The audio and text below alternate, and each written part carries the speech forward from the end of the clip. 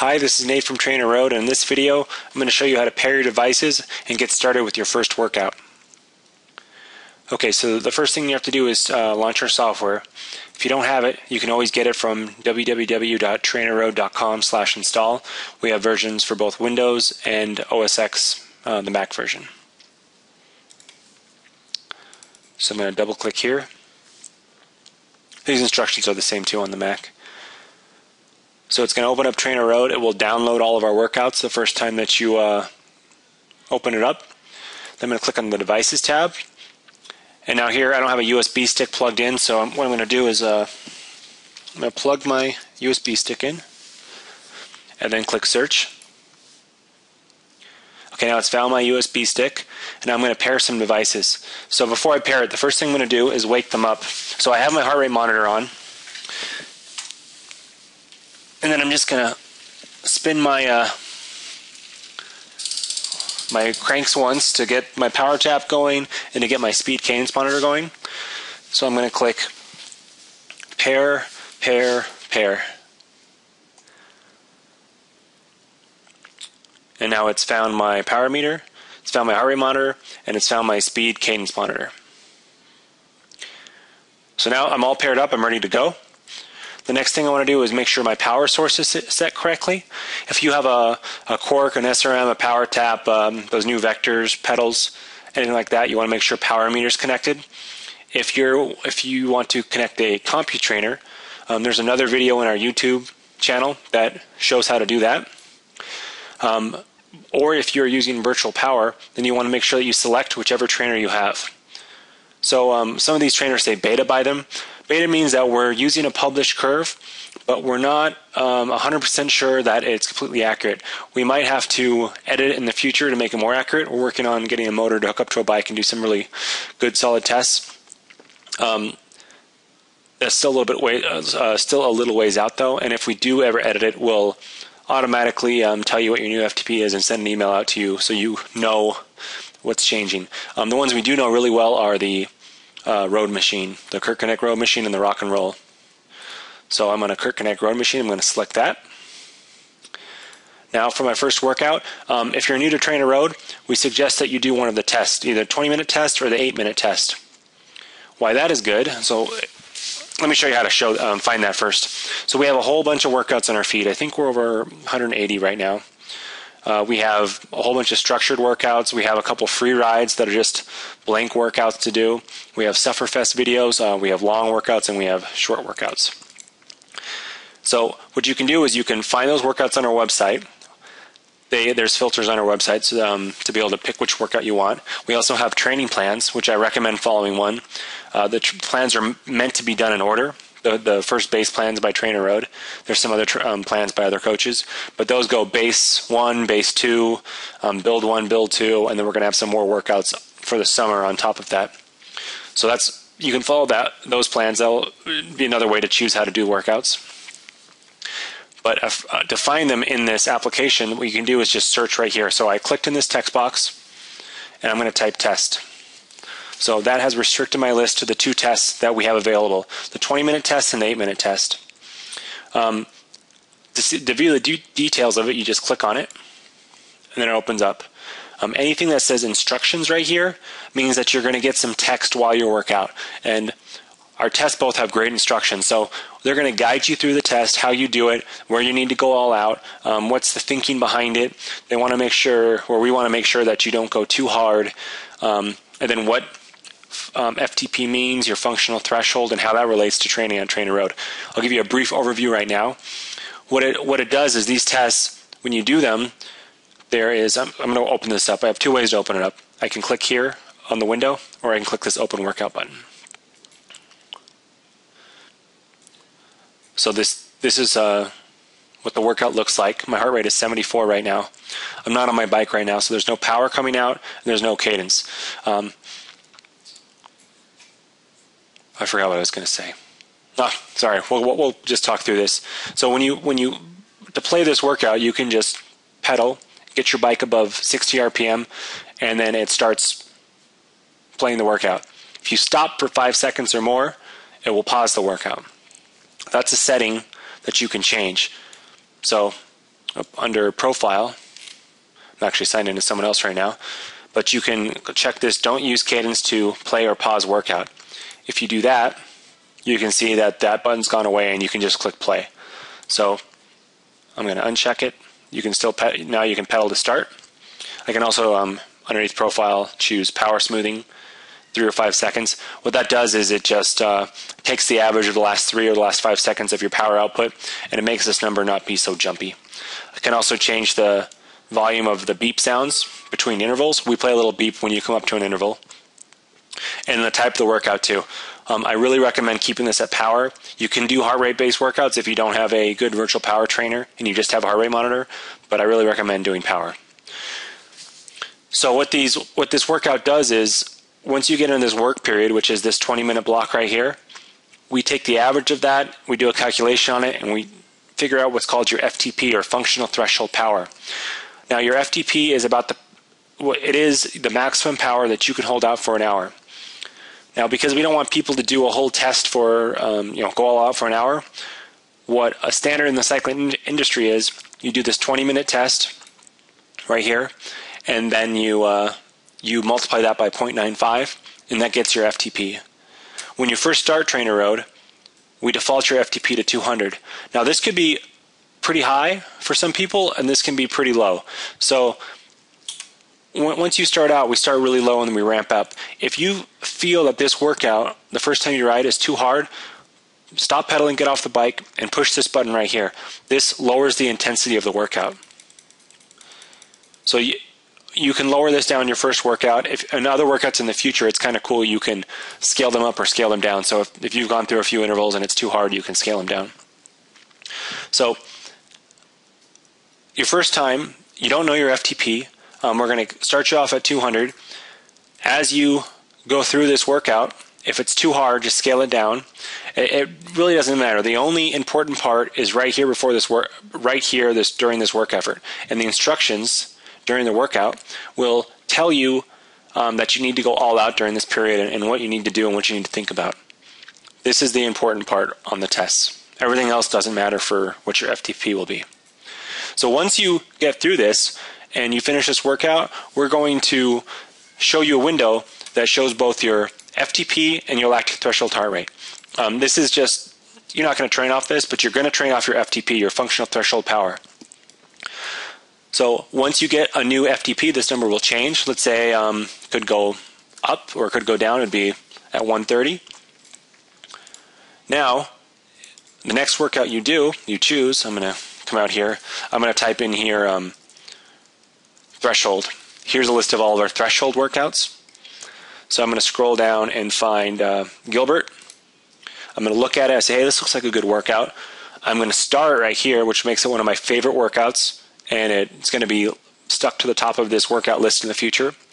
I'm going to open the workout, and now you see this little white line is drawn as my FTP. This workout has been scaled, so it is now made for my fitness level. So now I'd go through this workout, and it's going to be harder than the test because my FTP went up. Maybe not harder than the test. The tests are pretty hard. But it'll be at the appropriate fitness level because I've done that test. So the idea is every 6 to 8 weeks you retest. Some people, though, if you're beginners, you might excel faster than that. So let's say we go through this workout. This is a pretty hard workout. And let's say we're through 3 or 4 weeks. We don't want to test again. Well, what we could do is, you don't have to test to raise your FTP. Let's say you're going to do this workout again. You say, this time I'm going to go up to 235. And next time I open the workout, now this workout's just a little bit harder. But it's those small increments. So throughout the course of your plan, you can come in here and tweak your FTP and raise it just a bit. You can still do the test to get kind of a really good measuring stick, but you should always be pushing yourself. Don't wait 6 to 8 weeks to raise your FTP, especially if you're new. You can get big improvements fast. If you're new to training with intervals, you could be cycling for a while, but you're not used to doing hard intervals like this. And trust me, you'll know if it's a different pain. A lot of people have said that this is, they've never worked out so hard, but they're designed to be able to get through them. So, I lost my train of thought again. Great video, huh? Guys from TrainerRoad, real professionals. So what you just want to do is you want to keep pushing yourself. You want to keep raising this up just a little bit. If you get through, let's say you do this workout and you can't make it this last interval, that's fine. Leave your FTP where it is. If you made it through everything else, next time I bet you'll make it. You might need a little more rest, or you'll just get the extra fitness added from doing this workout. Okay, so I think I've talked enough. I want to show you what a workout looks like. There's two ways to do a workout on TrainerRoad. You can do it in vertical view, which is like this. You can also make these numbers bigger, so if you're a little blind, you can just edit the size of it. And you can also do horizontal view, which is what I do 90% of my workouts in. And what that does is it puts it down here at the bottom of your screen. And what I like to do is I will go to Netflix.com. This works for Hulu too. I'm sorry for everyone who's out of the US. And let's see, what did I just watch? The Secret of My Success. My wife watched that. But let's see, I'm going to play that. So I'm going to put TrainerRoad back down here. Now you can see it's playing. If you click this full screen button, you lose TrainerRoad, and you don't want that. The cool thing you can do, though, is if you get this in here and you push F11 on your keyboard, you get full screen with TrainerRoad in front. So right now I have a video playing. I have it down here, and all I have to do is pedal to start. So I think I have my wife's bike set up, so I think I can reach her bike just barely.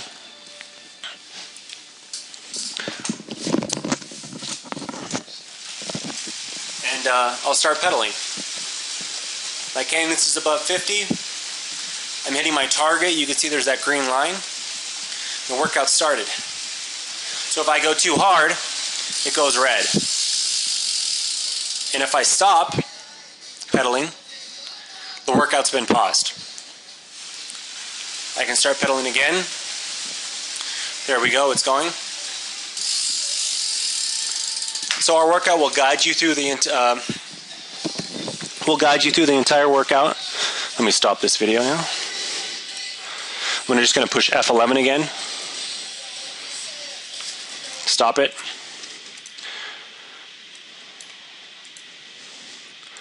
So you can see here I started recording my workout, my heart rate. If I close the workout right now, it'll automatically be saved.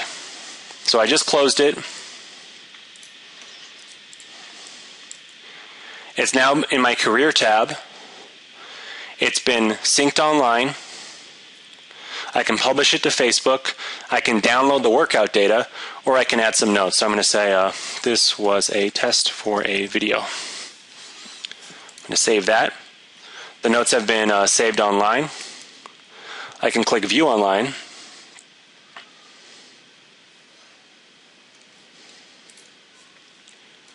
And here's my workout. So I can now share this. Shows I was using a Kinetic Road machine as my power source. I can download the workout file here if I want to put it on something else. Shows my FTP is 236. It shows some numbers. We have some documents in our support forum. If you look for under support.trainerroad.com, let me just show you that.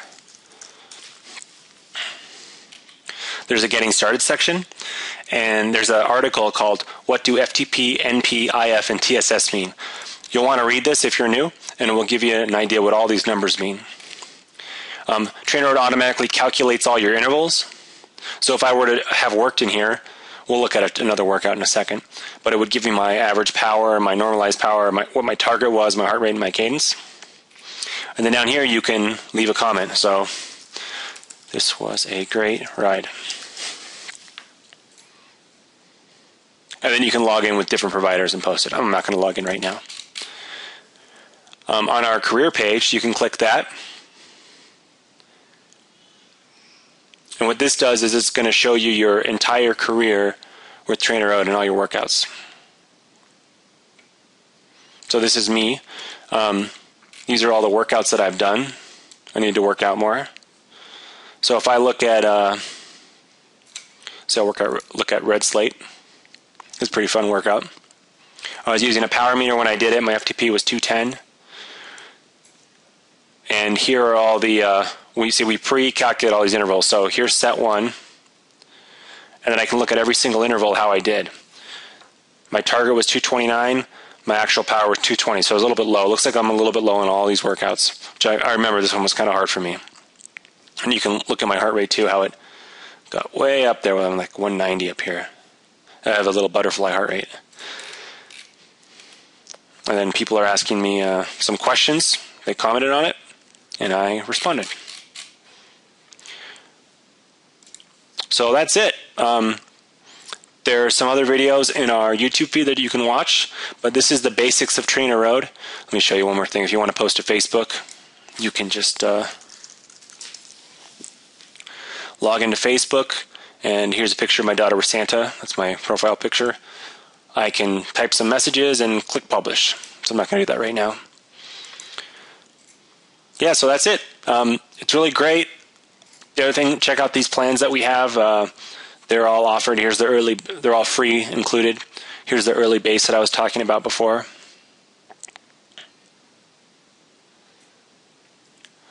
Starts with the test. You can actually switch this out. So if you don't want to do the 8-minute test, you can do the 20-minute test. Each week has its own instructions with it.